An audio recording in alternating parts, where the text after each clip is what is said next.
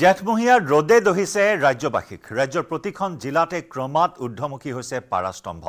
উৎকট গৰমৰ ফলত সলনি কৰা হৈছে বিদ্যালয়ৰ পাঠদানৰ সময় যোৰহাট মাজুলীৰ পিছত পাঠদানৰ সময় সলনি কৰা হৈছে কামৰূপ মহানগৰ গোৱালপাৰা আৰু কামৰূপ জিলাত যোৰহাট মাজুলীত পুৱা ৮ বজাৰ পৰা বিদ্যালয় আৰম্ভ হোৱাৰ বিপৰীতে গোৱালপাৰা বঙাইগাঁও জিলাত পুৱা ৭ বজাৰ পৰা হ'ব বিদ্যালয়ৰ পাঠদান ইপিনে কামৰূপ মহানগৰ আৰু মৰিগাঁও জিলাত পুৱা ৭:৩০ বজাৰ পৰা হ'ব পাঠদান জিলাৰ শিক্ষা পৰিদৰ্শক জাৰি কৰিছে এই জাননী উৎকট গৰমৰ বাবে লোৱা হৈছে এই সিদ্ধান্ত যোৰহাটত ১ জুনৰ পৰা মাজুলী গোৱালপাৰা বঙাইগাঁও জিলাত পুৱা ৭ বজাৰ পৰা হ'ব বিদ্যালয়ৰ পাঠদান আনহাতে উৎকট গৰমৰ ফলত ৰাজ্যত ব্যাহত হৈ পৰিছে সাধাৰণ জনজীৱন শুকুৰবাৰে গুৱাহাটীৰ সৰ্বোচ্চ তাপমাত্ৰা আছিল ৩৯.৪ ডিগ্ৰী চেলছিয়াছ আৰু আজি গুৱাহাটীত পাৰাস্তম্ভ স্পৰ্শ কৰিব ৪০ ডিগ্ৰী চেলছিয়াছ এয়া আজিৰ আমি দেখুৱাইছো বতৰৰ বতৰা য'ত নেকি গুৱাহাটীত সৰ্বোচ্চ হ'ব আজি ৪০ ডিগ্ৰী যোৰহাটত ৪১ ডিগ্ৰী তিনিচুকীয়াত ৪১ ডিব্ৰুগড়ত ৪০ আৰু ধুবুৰীত ৩৮ ডিগ্ৰী চেলছিয়াছ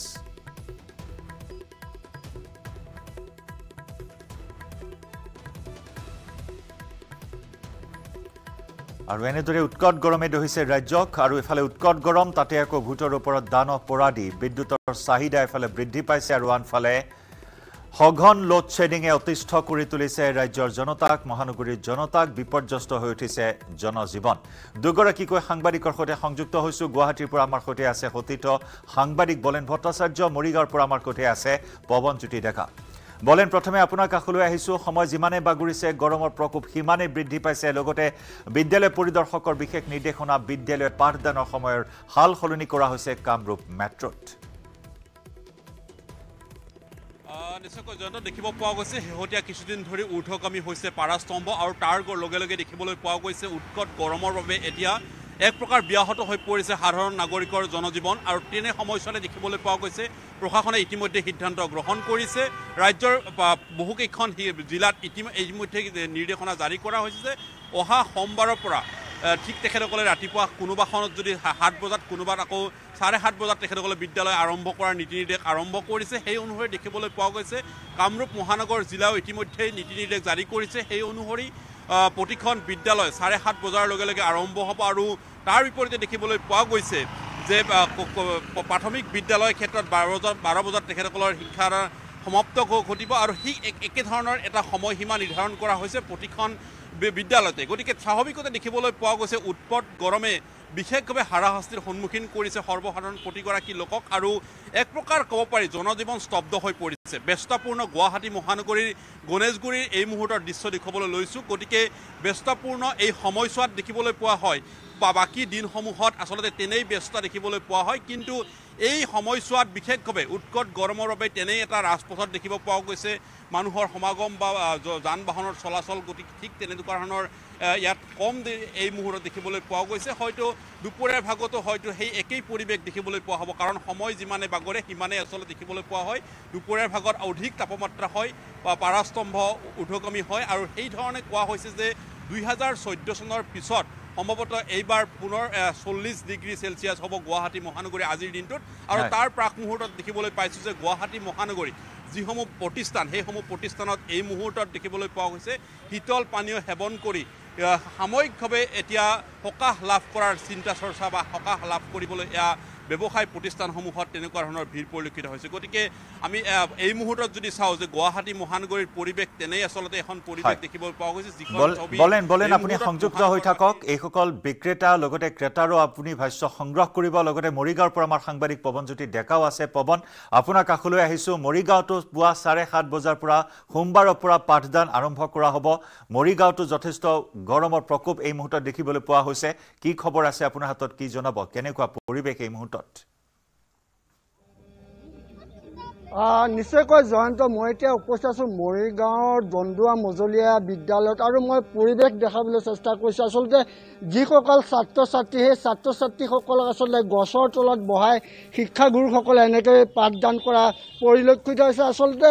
উৎকট গৰমৰ বাবে এই ব্যৱস্থা গ্ৰহণ কৰিছে দন্দুৱা মজলীয়া বিদ্যালয়ৰ শিক্ষাগুৰুসকলে আচলতে কিয়নো এই যি স্কুল গৃহ টিনপাত হোৱাৰ বাবে আচলতে উৎকট গৰম যাৰ ফলত ছাত্ৰ ছাত্ৰীসকলে আচলতে এই পাঠদান গ্ৰহণ কৰাত যথেষ্ট অসুবিধা হয় সেইবাবে এই যি বিদ্যালয়ৰ প্ৰধান শিক্ষক গৰাকীয়ে এই ব্যৱস্থা গ্ৰহণ কৰিছে আচলতে এয়া এক দৃশ্য গৰমৰ দৃশ্য উৎকট গৰমে আচলতে সমগ্ৰ ৰাজ্যত দহিছে পাৰাস্তম্ভ দিনক দিনে বৃদ্ধি পোৱাৰ পৰিলক্ষিত হৈছে যাৰ বাবে আচলতে এই বিদ্যালয়ৰ শিক্ষাগুৰুসকলে এনেধৰণৰ ব্যৱস্থা গ্ৰহণ কৰিছে কিয়নো যি বিদ্যালয় গৃহ মই পুনৰ কৈছোঁ এই যি বিদ্যালয় গৃহ এই বিদ্যালয় গৃহত আচলতে পাঠদান কৰাৰ পৰিৱেশ নাই কিয়নো উৎকট গৰমৰ বাবে এই ব্যৱস্থা গ্ৰহণ কৰিছে এই বিদ্যালয়ৰ ছাত্ৰ ছাত্ৰীসকলে মই ছাত্ৰ ছাত্ৰীসকলৰ লগত কথা পাতিবলৈ চেষ্টা কৰিম কি হৈছে আচলতে বাহিৰত পঢ়িছা কিয় গৰম বহুত হৈছে কাৰণে ইয়াত পঢ়ি কেনেকুৱা লাগিছে এতিয়া ভাল লাগিছে নিশ্চয়কৈ এনেদৰে আচলতে যিসকল ছাত্ৰ ছাত্ৰীসকলে আচলতে এই বাহিৰলৈ আহিছে আৰু বাহিৰত আহি পাঠদান কৰিছে ছাত্ৰ এজন আছে ইয়াত পঢ়ি এতিয়া তোমালোকৰ কেনেকুৱা বহুত ভাল লাগিছে ইয়াত ভিতৰত গৰম বহুত ইমান গৰম ফেন চলে নাই চলে তেও ইমান বতাহ নালাগে মানে নিশ্চয়কৈ আচলতে ফেন চলে কিন্তু ফেনৰ বতাহে এই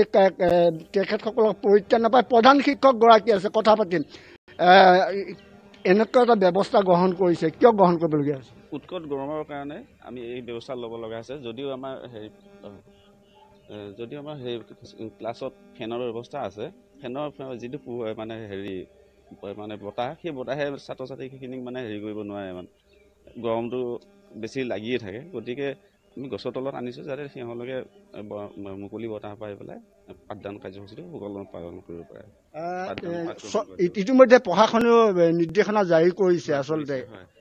আমাৰ কালি পাইছোঁ প্ৰশাসনীয় নিৰ্দেশনাটো কিন্তু বন্ধ থকাৰ কাৰণে আমি সেই নিৰ্দেশনাটো আমি কাৰ্যকৰী আজিৰ পৰা কৰিম নেক্সট সোমবাৰৰ পৰা আজি যিহেতু সকলো ছাত্ৰ ছাত্ৰী গম নাপাবও পাৰে সেইকাৰণে আজি আমি দিম জাননী দি পেলাই অহা সোমবাৰৰ পৰা আমি 7টা বজাত স্কুল 8টা বজাত স্কুল আৰম্ভ কৰিম নিশ্চয়কৈ আচলতে যি প্ৰশাসনৰ নিৰ্দেশনা সোমবাৰৰ পৰা কাৰ্যকৰী কৰিব এখন বিদ্যালয়ত আৰু আমি পুনৰ দৃশ্য দেখাবলৈ চেষ্টা কৰিছোঁ আচলতে এনেদৰেই যিসকল ছাত্ৰ ছাত্ৰী শিক্ষক তেখেতসকলে আচলতে যি পুৰণা দিনত আচলতে আমি পাঠদান আমিও পঢ়িছিলোঁ এনেদৰে গছৰ তলত সেই পৰিৱেশ পুনৰ ঘূৰি অহাৰ পৰিলক্ষিত হৈছে আৰু এনেদৰে যি ছাত্ৰ ছাত্ৰীসকল দন্দুৱা মজলীয়া বিদ্যালয় দেখুৱাই থাকক আপুনি দৃশ্য দেখুৱাই থাকক আৰু এই দৃশ্য দেখি হয়তো সকলোৱে নষ্টালজিক হৈ পৰিব সকলোৰে সৰু কালিৰ সেই পঢ়াশালীলৈ মনত পৰিব আৰু উৎকট গৰমৰ বাবে এনেকুৱা এটা পৰিৱেশ দেখিবলৈ পোৱা হ'ল ভিতৰত ফেন আছে কিন্তু ফেনে কামেই কৰা নাই আৰু ফেনে কামেই কৰা নাই বাবে মুকলি আকাশৰ তলত গছৰ তলত এনেদৰে পাঠদান কৰিবলগীয়া হৈছে মৰিগাঁৱত বলেন আছে গুৱাহাটীৰ পৰা বলেন এতিয়া নাৰিকলৰ পানী কুঁহিয়াৰৰ ৰস শীতল পানীয় এতিয়া শেষ আশ্ৰয় হ'বলগীয়া হৈছে মহানগৰীত ৰাইজৰ তেনেকৈ আচলতে জয়ন্ত যে ঘৰৰ পৰা ওলাই অহাৰ মাত্ৰেই আচলতে উৎকট গৰমত এটা সহ্য কৰিব নোৱাৰে আৰু সেই কৰ্মসূত্ৰে যিসকল লোক ওলাই আহে তেখেতসকলে খন্তেকৰভাৱে গুৱাহাটী মহানগৰীত দেখিবলৈ পোৱা গৈছে তেনেসমূহ বিপণীৰ সন্মুখত তেখেতসকলে ৰৈ তেখেতসকলে তৃষ্ণা দূৰ কৰিবলৈ এই মুহূৰ্তত সেইসমূহ শীতল পানী বা অন্যান্য তেখেতসকলে নেমু পানী লৈ তেখেতসকলে আগবাঢ়িব লগা হৈছে কাৰণ এই মুহূৰ্তত তাৰ বিনে এতিয়া বিকল্প নাই কাৰণ দেখিব পোৱা গৈছে সৌদিশে দেখিব পোৱা গৈছে গুৱাহাটী মহানগৰীকে ধৰি ৰাজ্যৰ প্ৰতিটো প্ৰান্তত এতিয়া উৎকট গৰমৰ প্ৰভাৱ আৰু গৰমে বিশেষভাৱে জ্বলাকলা খুৱাইছে প্ৰতিগৰাকী লোকক আৰু সেই ধৰণে দেখিবলৈ পোৱা গৈছে সকলোৱে মাথোন এতিয়া সেই ধৰণে শীতল পানীয় সেৱন কৰিহে তৃষ্ণা দূৰ কৰিছে মই যিসকল লোকে এই মুহূৰ্তৰ হাতত গ্লাছ লৈ তেখেতসকলে নেমু পানী খাইছে তেখেতসকলে আহিছোঁ কেনেকুৱা গৰম পাইছে এইবাৰ গৰমটো এদিনটো বেছিয়ে হৈছে হয় বহুত গৰম পাইছোঁ বহুত গৰম হৈছে ক'ৰ পৰা আহিছে গুৱাহাটী মোৰ ধেমাজি হয় তাতকৈ ইয়াত গৰমটো বেছি পাইছে নাই ইয়াত অলপ বেছি কিহৰ কাৰণে বুলি ভাবে গৰমৰ এই ধৰণৰ প্ৰভাৱ প্ৰতি বছৰ বৃদ্ধি হৈছে ইয়াৰ কাৰণ কি বুলি ভাবে কাৰণটো এতিয়া কি ক'ম বাৰু গছ গছনি বা অন্যান্য তেনেকুৱাই হ'ব লাগে কাৰণ আমাৰ ধেমাজি পিনে প্ৰকৃতিটো অলপ গছ গছনি বেছি ন সেইটো কাৰণে আমাৰ তাত গৰমটো ইমান প্ৰভাৱ নাপায় আৰু ইয়াত প্ৰায় ধৰি লওক আপোনাৰ গছ গছনিবোৰ কমেই আছে সেইটো কাৰণে গৰমৰ প্ৰভাৱটো বেছি হৈছে আৰু এনেদৰে অতিষ্ঠ হৈ পৰিছে প্ৰতিজন লোক উৎকট গৰমৰ বাবে বলেন ধন্যবাদ জ্ঞাপন কৰিছোঁ আপোনাক পৱন জ্যোতি ডেকা আপোনাকো ধন্যবাদ জ্ঞাপন কৰিছোঁ আৰু এনেদৰে ক্ৰমাৎ ঊৰ্ধ্বমুখী হৈছে পাৰাস্তম্ভ আৰু পাৰাস্তম্ভৰ এই ঊৰ্ধ্বমুখী এই উৎকট গৰমে এতিয়া জনজীৱন বিপৰ্যস্ত কৰি তুলিছে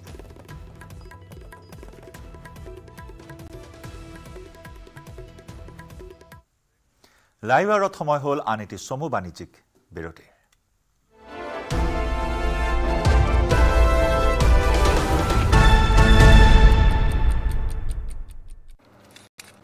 এইটো মাইথান ষ্টীল নহয় ওচৰ চুবুৰীয়াসকলে লগাইছে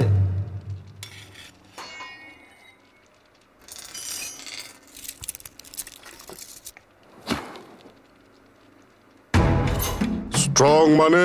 Maithon steel correct text headlines আগবঢ়াইছে এভৰিডে মছালা ৰং আৰু সোৱাদ খাটি এভৰিডে দিয়ে আহাৰৰ জুতি এভৰিডে স্পাইচেছ 100% টেষ্ট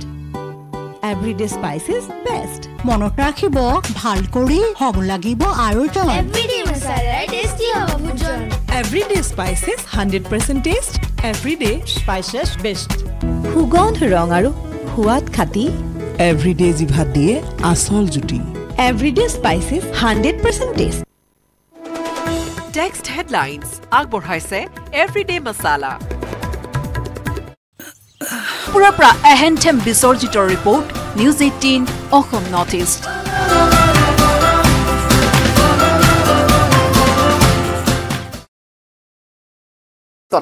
ইছৰোৰ এটা অভিলাষী প্ৰকল্প সফল হৈছে কিন্তু এইবাৰ যি খবৰ আপোনালোকৰ বাবে লৈ আহিছো হিয়া চন্দ্ৰৰ বা চন্দ্ৰযানৰ নহয় হিয়া হৈছে ৰঙা গ্ৰহ মঙ্গলৰ আৰু মঙ্গলযানৰ কথা যদি আপুনি জানে তেনেহলে প্ৰথমে খবৰটো দি থওঁ যে ইছৰোৱে মঙ্গলযান দ্বিতীয়লৈ সাজু হৈছে আৰু এইবাৰ এইখন মঙ্গলযান এই যানখন মঙ্গলৰ বুকুত অৱতৰণ কৰাবলৈকেও সাজু হৈছে ভাৰত অৰ্থাৎ ইছৰো নমস্কাৰ স্বাগতম জনাইছো আমাৰ ডিজিটেল লাইভলৈ মই গীতাশ্ৰী আৰু কিছু মঙ্গল গ্ৰহক লৈ ইছৰোৰ কিছু অভিলাষী পৰিকল্পনা কিছু প্ৰকল্প আৰু প্ল্যানিংৰ কথা আপোনালোকৰ বাবে লৈ আহিছো আৰু প্ৰথমে কম যে এই গুটেইখিনি আসলতে হবিষ্টাৰে ইছৰোই জনাইছে শেহতীয়াকৈ নেশ্যনেল টেকনলজি ডেৰ দিনা তেওঁলোকে জনালে যে এইবাৰ যি মঙ্গলযান দ্বিতীয়ক লৈ ইছৰোৰ বা ভাৰতৰ যি পৰিকল্পনা হেয়া কিমান ডাঙৰ এইবাৰ যি পৰিকল্পনা হেয়া এই ধৰণৰ হ'ব যে ৰোভাৰ থাকিব স্পেচ ক্ৰাফ্টখনত এটা ৰোভাৰ থাকিব যি ৰোভাৰ মঙ্গলৰ বুকুত অৱতৰণ কৰিব কিছু দূৰ হয়তো যাবগৈ লগতে থাকিব এখন বিশেষ ক্ৰেন সেই ক্ৰেনৰ জৰিয়তে এই ৰোভাৰটো অৱতৰণ কৰোৱা হ'ব বা মঙ্গলৰ বুকুত ৰোভাৰখন চলিব পৰাকৈ তেনেকৈ ব্যৱস্থা কৰি দিয়া হ'ব আৰু ইয়াৰ উপৰিও ইছৰোই এখন হেলিকপ্টাৰ সাজু কৰিছে এখন হেলিকপ্টাৰ যিয়ে মঙ্গল গ্ৰহৰ গোটেই বায়ুমণ্ডলত কি আছে বায়ুমণ্ডল কেনেকুৱা খুব থিন এটমস্ফিয়াৰ খুব পাতল তৰপ বুলি কোৱা হয় মঙ্গলৰ সেই এটমস্ফিয়াৰটো কেনেকুৱা বায়ুমণ্ডল কেনেকুৱা সেইখিনি জানিব বুজিবলৈ চেষ্টা কৰিব সেই হেলিকপ্টাৰখনে আৰু এই গোটেইখিনি পৰিকল্পনা আৰম্ভ হৈ গৈছে পৰিকল্পনা চলি আছে আৰু এতিয়া এধাপকৈ আগুৱাই ইছৰোই লাহে লাহে কথাবোৰ মুকলি কৰিছে যে পৰৱৰ্তী গগনযানৰ আছে প্ৰজেক্ট কিন্তু চন্দ্ৰযানৰ প্ৰজেক্ট সফলতাৰ পিছত গগনযানে যিমান ধৰণে চৰ্চা লাভ কৰিছে মঙ্গলযান প্ৰথমখন আমি ইতিমধ্যে সফলতা তাত আমি দেখিছো MOM কৰিছিলে তাত নাম আছিল মাৰ্স অৰ্বিটাৰ মিশন বা মঙ্গলযান আৰু এতিয়া মঙ্গলযান দ্বিতীয়ক লৈ ইছৰোৰ এই কিছু পৰিকল্পনা বহুত দূৰ আগবাঢ়ি গৈছে আৰু সকলো ঠিকে থাকে থাকিলে আৰু হয়তো কথা আগবঢ়াই লৈ যাব আৰু অচিৰে হয়তো এই প্ৰজেক্ট অৰ্থাৎ সেই স্পেচ ক্ৰাফ্টখন উৎক্ষেপণৰ বাবে হয়তো সাজু হৈ যাব যদিও বা দিনবাৰ তেনেকৈ নিৰ্ধাৰণ কৰি দিয়া নাই বা কৈ দিয়া নাই কিন্তু এধাপকৈ আগুৱাই ইছৰোই এতিয়া লাহেকৈ সাজু হৈছে আৰু যদি ইছৰো সফল হৈ যায় মঙ্গলৰ বক্ষত সেই যানখন নমুৱাবলৈ তেনেহলে আমেৰিকা আৰু চাইনাৰ পিছতে US আৰু চাইনাৰ পিছতে সমগ্ৰ বিশ্বৰ তৃতীয়খন দেশ হৈ পৰিব ভাৰত যিয়ে মঙ্গলৰ বুকুত যদি সফল হয় এই মিশন মঙ্গলযান দ্বিতীয়ৰ কথা কৈছো তেনেহলে মঙ্গলৰ বুকুত অৱতৰণ কৰিবলৈ সক্ষম হ'ব প্ৰথমখন যি মঙ্গলযান হেয়া উৎক্ষেপণ কৰা হৈছিল 2013 চনৰ ছেপ্টেম্বৰত উৎক্ষেপণ কৰা হৈছিল ক্ষমা কৰিব নৱেম্বৰত উৎক্ষেপণ কৰা হৈছিল আৰু তাৰ পিছত হেয়া 2014 ছেপ্টেম্বৰত সেই মঙ্গলযানখন গৈ পাইছিল মাৰ্চৰ কক্ষপথত আৰু কক্ষপথৰ পৰা বিভিন্ন ধৰণৰ ইনষ্ট্ৰুমেন্ট লৈ সাইন্টিফিক পেলোড আছিল সেই প্ৰবটোত আৰু সেই পেলোডে বহুখিনি তথ্য পাতি আহৰণ কৰি প্ৰেৰণ কৰিছিল হেয়া কোৱা হৈছিল যে মাৰ্স অৰ্বিটাৰ মিশন মম আছিল নামটো মঙ্গলযান আৰু সেই মঙ্গলযানখনে বহুখিনি তেনেকুৱা ধৰণৰ তথ্য পাতি যুগুত কৰিছিল আমাৰ ইছৰো বিজ্ঞানীলৈ প্ৰেৰণ কৰিছিল আৰু অৱশ্যে এটা সময়ত 2022ত সম্ভৱতঃ মোৰ যদি ভুল হোৱা নাই 2022ত সেই মঙ্গলযানখনৰ যি গ্ৰাউণ্ড কানেকশনছ বা যি যোগাযোগ হেয়া ইছৰোৰ সৈতে ব্যাহত হৈ পৰিছিল আৰু তাৰ পিছত ডেট ঘোষণা কৰা হৈছিল মঙ্গলযান হেয়া প্ৰথমখনৰ কিন্তু প্ৰথমখন আৰু ভাৰত সেই মিছনটোৰ হৈতে প্ৰথমখন দেশ হৈ পৰিছিলে যিয়ে কেৱল মঙ্গললৈকে আসলতে এফালেতো চাবলৈ গ'লে খুব কেইখনমান দেশেহে মঙ্গললৈকে এম কৰিবলৈ পাৰিছে লক্ষ্য মঙ্গল গ্ৰহ ৰঙা গ্ৰহ মঙ্গল য'ত বহু কথা কোৱা হয় যে মঙ্গলত এটা সময়ত হয়তো জীৱন আছিলে এটা সময়ত হয়তো তাত প্ৰাণী আছিলে হয়তো কোনো তাত একেবাৰে সূক্ষ্ম হয়তো জীৱনৰ তাত কিবা থাকিবও পাৰে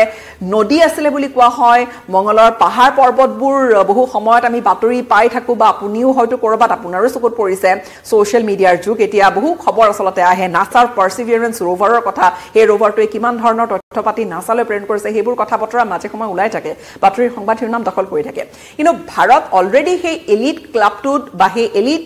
নেশ্যনৰ তালিকাত সেই কেইখনমান বিশেষ দেশৰ তালিকাত সোমাই পৰিছিলে আৰু প্ৰথমবাৰ ভাৰত এয়া হৈ পৰিছিল এখন প্ৰথম দেশ হৈ পৰিছিল যিয়ে এবাৰতে নিজৰ ডেবিউ মিছনৰ প্ৰথমবাৰ মঙ্গললৈ যান প্ৰেৰণ কৰিয়ে সফলতাৰ মুখ দেখিবলৈ সক্ষম হৈছিল 2014 চনৰ পৰা ভাৰতৰ পৰা উৎক্ষেপণ কৰা শ্ৰীহৰিকোটাৰ সতীশ ধাৱান স্পেচ চেণ্টাৰৰ পৰা উৎক্ষেপণ কৰা 2013 চনত উৎক্ষেপণ কৰা সেই যানখনে প্ৰায় 298 দিনৰ অন্তত মঙ্গলৰ বক্ষ গৈ পাইছিলে আৰু মঙ্গলৰ বক্ষ ক্ষমা কৰিব মঙ্গলৰ কক্ষপথত গৈ পাইছিলে আৰু এইবাৰ যি টাৰ্গেট এইবাৰ মঙ্গলৰ বক্ষ অৰ্থাৎ মঙ্গলৰ ভূমিত অৱতৰণ কৰিবলৈ সাজু হৈছে ইছৰো 298 দিন লাগিছিল ভাৰতৰ পৰা অৰ্থাৎ পৃথিৱীৰ পৰা উৎক্ষেপণ কৰি মঙ্গল গ্ৰহ গৈ পাওঁতে মঙ্গলযান প্ৰথমখন আৰু হেয়া কক্ষপথত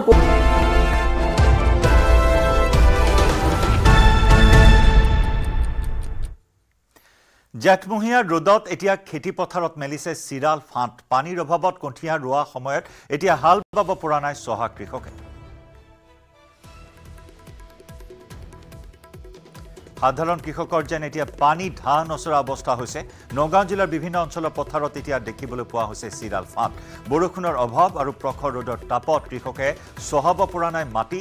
ৰহাৰ বিভিন্ন পথাৰৰ লগতে ঘাঁহি বেবেজীয়া হাঁহ চৰা পথাৰ কাছমাৰী পথাৰ আদিত প্ৰচণ্ড খৰাঙৰ ফলত শালি ধানৰ কঠীয়া পেলাব পৰা নাই এতিয়াও কৃষক ৰাইজে আৰু ইয়াৰে সৈতে সময় হ'ল লাইভ আৱাৰৰ পৰা বিদায় লোৱাৰ নমস্কাৰ